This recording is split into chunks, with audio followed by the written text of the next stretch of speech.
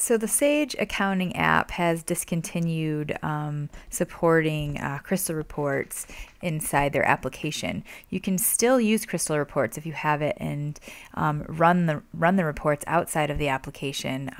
You might have some functions that will not work. So what you need to do in order to make those work is come into your application, go to maintain users, set up security, say okay, and then here you see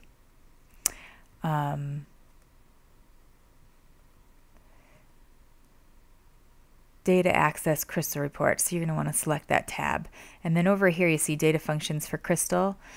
You're going to want to install Sage 50 data functions. Here it is right there. And here mine say they've been installed.